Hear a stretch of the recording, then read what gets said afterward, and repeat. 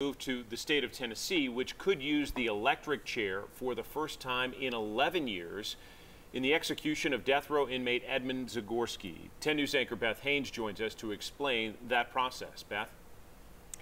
Yeah, John Zagorski chose to die by electric chair earlier this month rather than lethal injection. The U.S. Supreme Court and a federal appeals court both declined to intervene.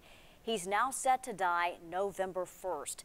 If the execution goes forward, it will take place in the execution chamber by 7 p.m. Central Time on Thursday.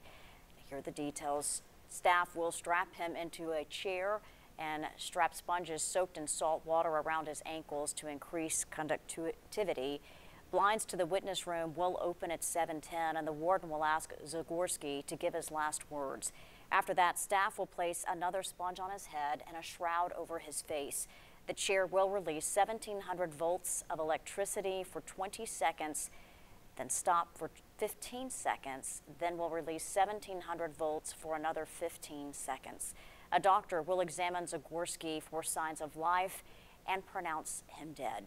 Now, prison staff is expected to train for electrocution once a quarter, with additional training in the days before an execution. The chair was tested most recently on October 12th, and no problems were reported. John?